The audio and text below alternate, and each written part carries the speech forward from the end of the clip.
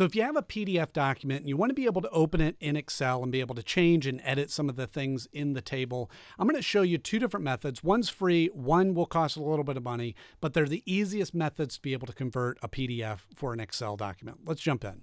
So the first method I'm going to show you is through Adobe Acrobat. This costs a little bit of money. It's part of the package with Adobe Creative Cloud Suite if you have that. By far is the easiest and most robust version of that.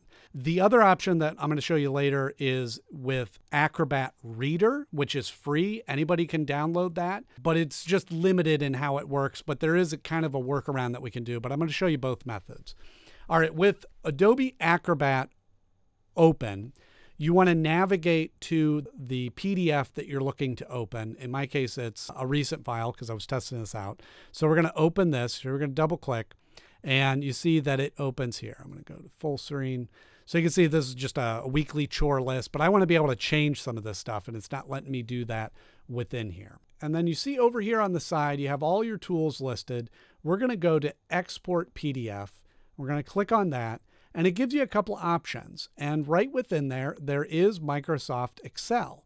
So what we're going to do is it's going to convert it from a PDF to the XLSX, which is the Excel version. So we're going to click on that.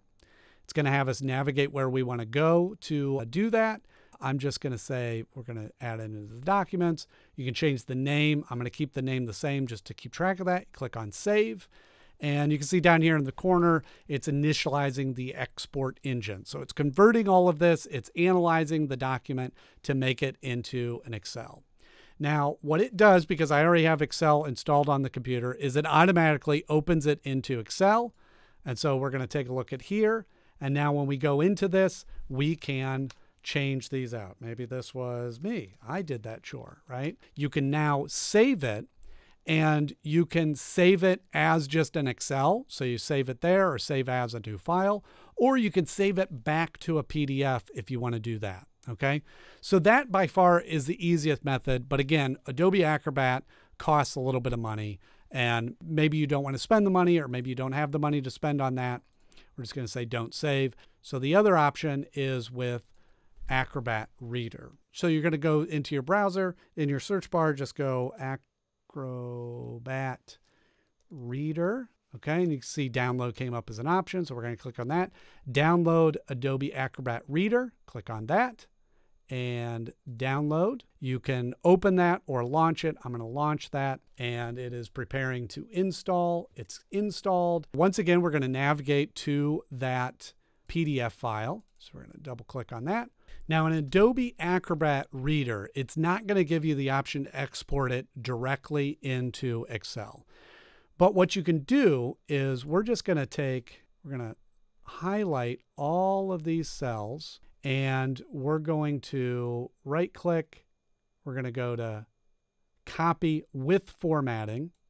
Okay. Then we're going to open up Excel. We're going to click on new blank document. Okay. And then you're going to right click right up in the top left-hand corner. And then we're just going to go to paste. All that information is in there, but you can see it's a little out of order. It's just a matter of getting it sort of moved around to the way you want it. This is why this is not the best option, but it will certainly get the job done for free. It's just going to take a little bit more work. Okay. So what we're going to do is we're going to select the column there. And we're going to go up to data and we're going to go to text to columns. Okay. And it pops up here.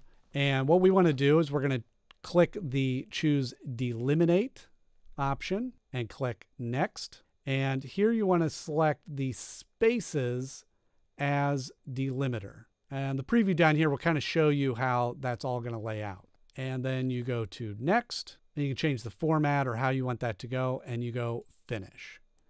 All right.